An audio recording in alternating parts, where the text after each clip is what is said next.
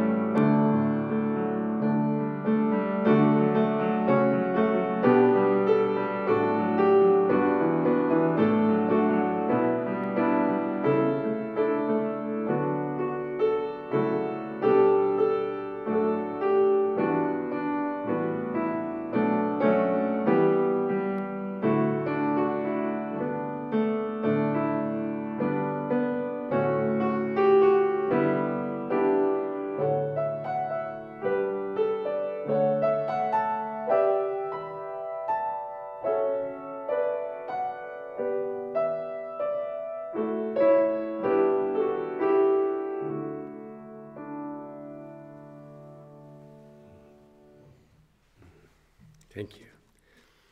There is a balm in Gilead. That was my grandma Treva's favorite song, hymn. We turn now to Scripture. Let us pray. Guide us, O God, by your word and Holy Spirit, that in your light we may see light, in your truth find freedom, and in your will discover peace. Through Jesus Christ our Lord. Amen. Amen. A reading from the prophet Joel.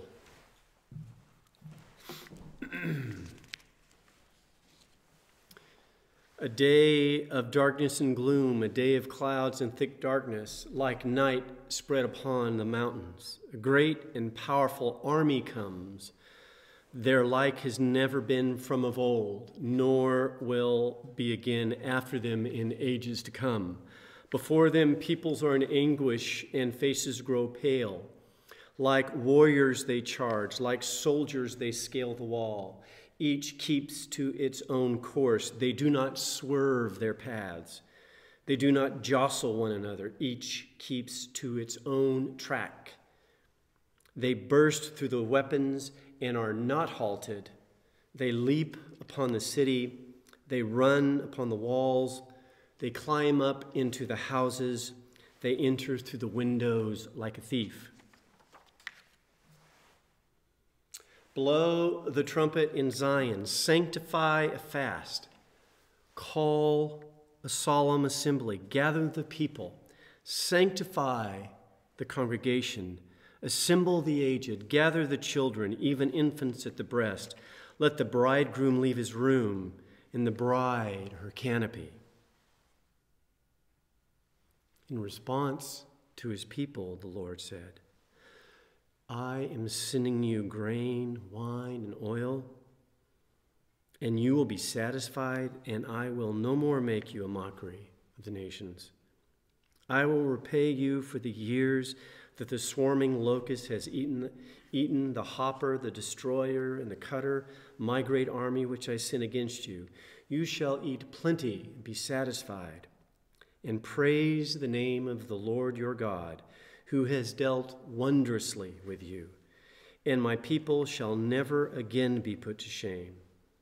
You shall know that I am in the midst of Israel, and that I, the Lord, am your God, and there is no other. And my people shall never again be put to shame. Then afterwards I will pour out my spirit on all flesh. Your sons and your daughters shall prophesy. Your old men shall dream dreams, and your young men shall see visions. Amen. Amen. A reading from the Acts of the Apostles. Listen for the word of God. When the day of Pentecost had come, they were all together in one place, and suddenly from heaven there came a sound like the rush of violent wind, and it filled the entire house where they were sitting. Divided tongues as a fire appeared among them, and a tongue rested on each of them. All of them were filled with the Holy Spirit and began to speak in other languages as the Spirit gave them ability. Now, there were devout Jews from every nation under heaven living in Jerusalem. And at this sound, the crowd gathered and was bewildered because each one heard them speaking in a native language of each. Amazed and astonished, they asked, Are not all of these who are speaking Galileans? And how is it that we hear, each of us, in our own native language? Parthians, Medes, Elamites, and residents of Mesopotamia, Judea and Cappadocia, Pontus and Asia, Phrygia and Pamphylia, Egypt and the parts of Libya belonging to Cyrene, and visitors from Rome, both Jews and proselytes, Cretans and Arabs. In our own language we hear them speaking about God's deeds of power. All were amazed and perplexed, saying to one another, What does this mean? But others sneered and said, They are filled with new wine.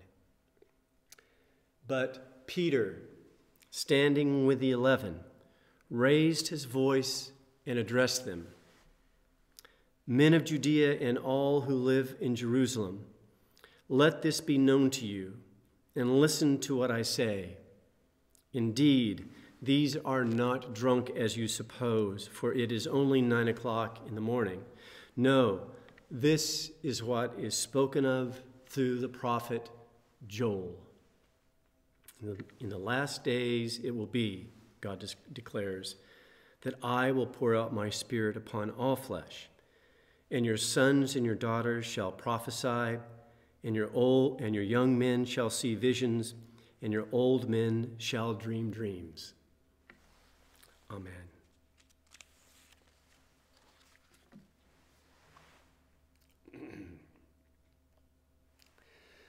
The prophet Joel speaks of an invading army and plagues assaulting the people of God, sounding very much like the political and social unrest of our day and the plague of this evolving coronavirus.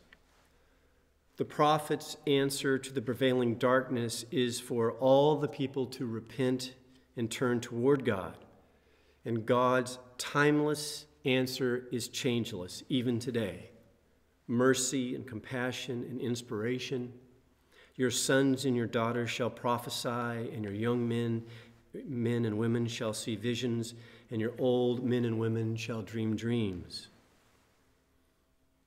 The prophecies, the visions and dreams of the people of God are God's response to hardship. On the day of Pentecost, huddled in fear, thinking the powers that crucified their Lord would unleash violence upon them, the disciples gather to pray, and the Holy Spirit rushes in, burning away their fears, uniting them in all of their striking differences, enabling them to understand one another though they come from different places and speak different languages. And in response to the scoffers who say they are merely drunk, Peter rises up to speak, quoting the prophet Joel, "Your children shall prophesy, your young men and women shall see visions, your old men and women shall dream dreams." Friends, Joel says, after all of this, Acts says, in these last days, and we together say, it is time for prophecies, for visions, and for dreams. Let us pray. May the words of my mouth and the meditations of our hearts this day be pleasing in your sight, O Lord, our God, our rock and our Redeemer. Amen. Amen. In the past few weeks, I have endeavored to talk with you about our common calling, encouraging us to hear God calling us through these challenging times, to open our hearts to the light that comes in the darkness, in dark times like these. This week, with our annual meeting scheduled to begin in a few minutes, I have been reflecting back on the few months we have had together, though we have spent all of this time apart and plagued by the coronavirus. Today, I break with my discipline of following the readings assigned by the lectionary to share with you my sense of how God is calling us individually and as a church. We have two questions to answer with our lives individually and our lives together as a church. Who are we, and where are we going together? As I have endeavored to say, I can't answer these questions for you individually, nor for us together as a church. But we answer these two questions every day, intentionally and purposely, or unintentionally, dragged through time by fears or busyness or politics or obligations.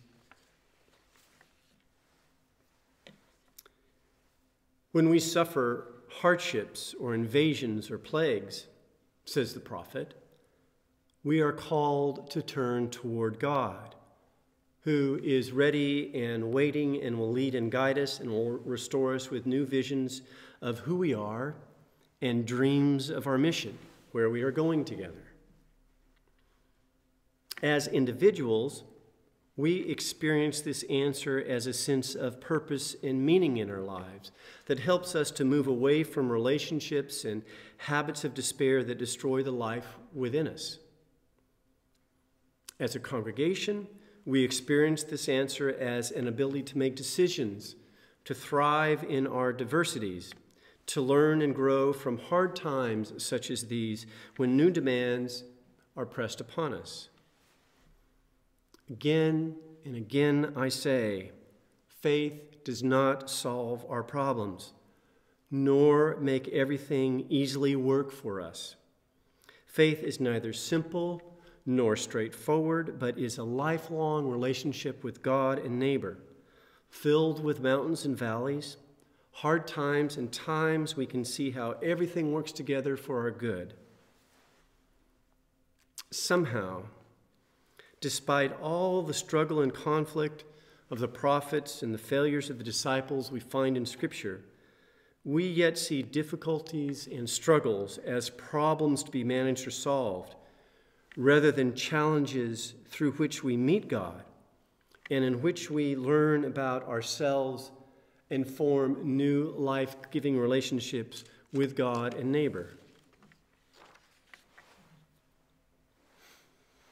This is rather a lot to take in, so let me tell you a story.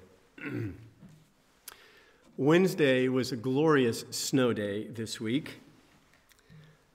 I got up early to get my work done so I could have time to go out and snowshoe across Lake Monona. It was snowing when I set out. The wind was from the northwest at about 10 miles an hour. I set out to walk across the lake heading southeast with the wind at my back. Walking the 1.5 miles as best I could in as straight a line as possible, knowing that I was going to have a headwind on my return journey. But when I got to the middle of the lake, the wind was howling at a lot more than 10 miles an hour, and I began to notice open patches of ice without snow.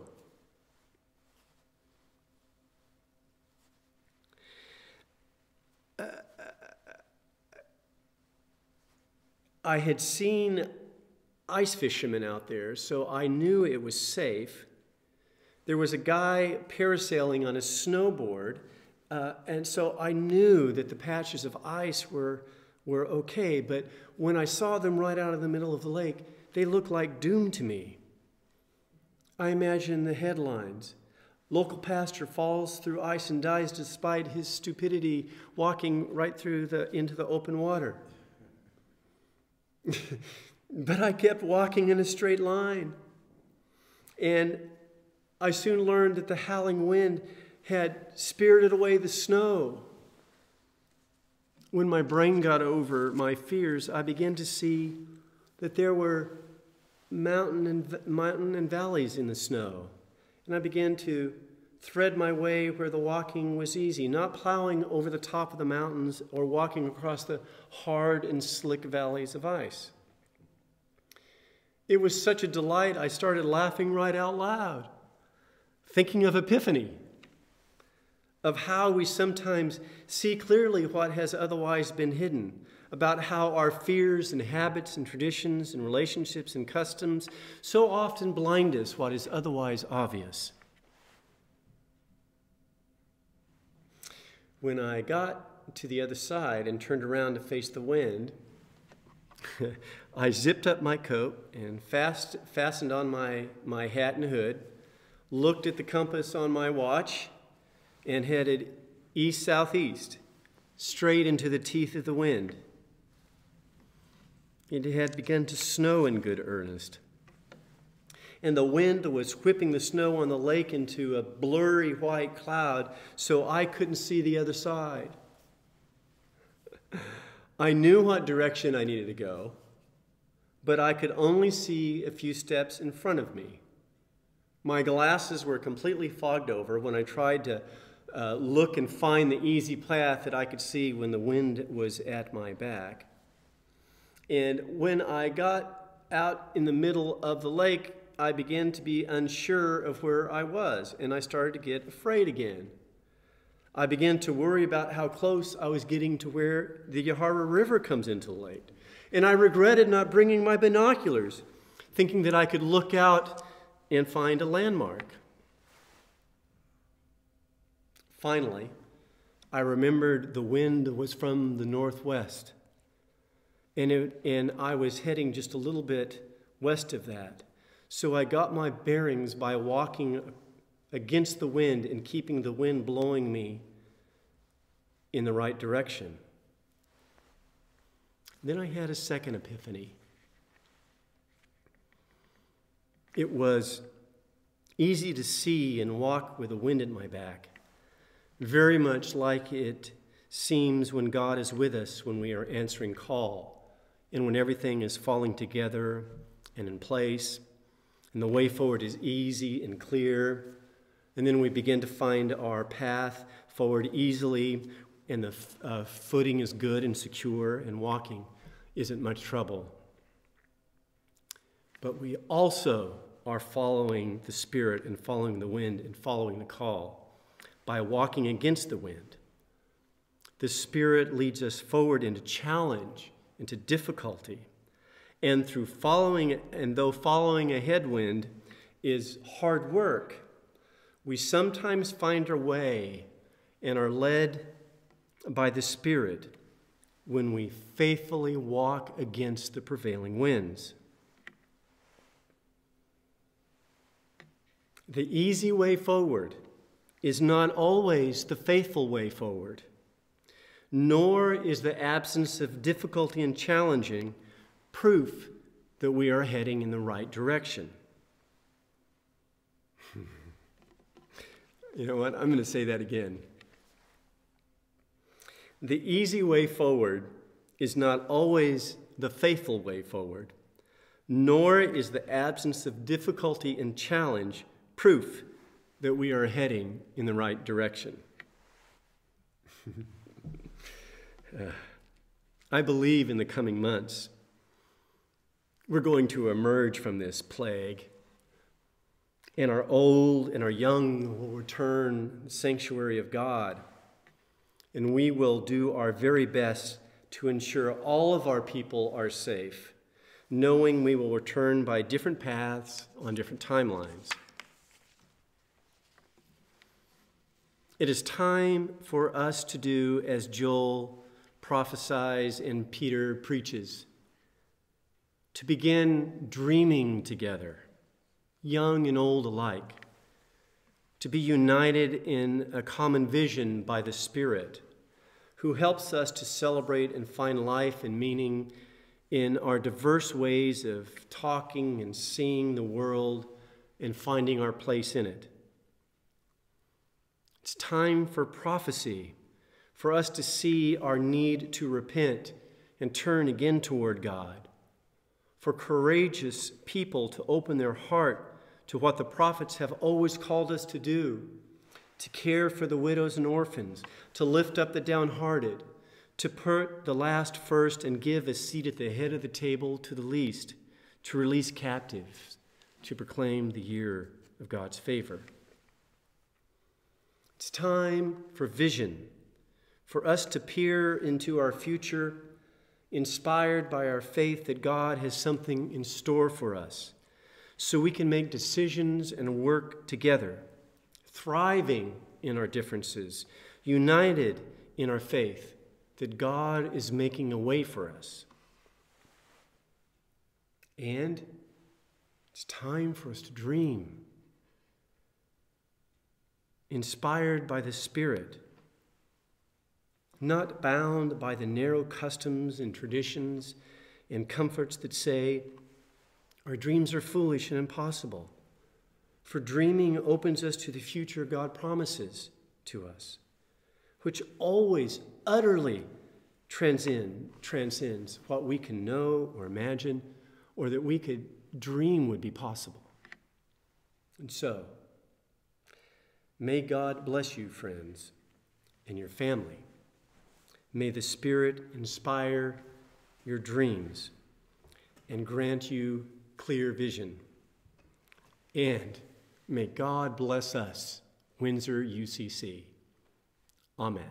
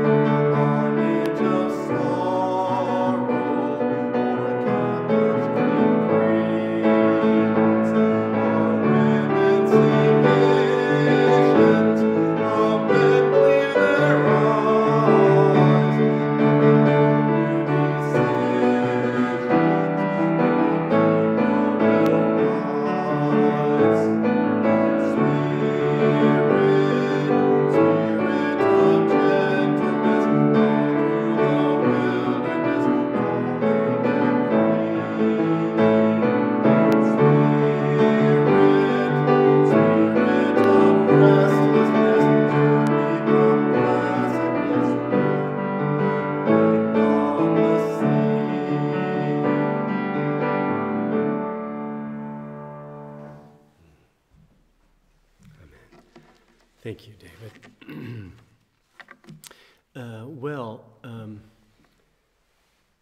David's going to be away next week on vacation, a well-earned vacation, so we'll miss him. Have a nice week and come back safely to us. We are going to conclude our worship service now. We will begin our next service, our live stream, with David playing music and with a prayer, and we'll end our annual meeting with a benediction. So David is going to play us a postlude now, and as we begin, you'll begin to hear David again, and we'll see you soon. Okay, here we go.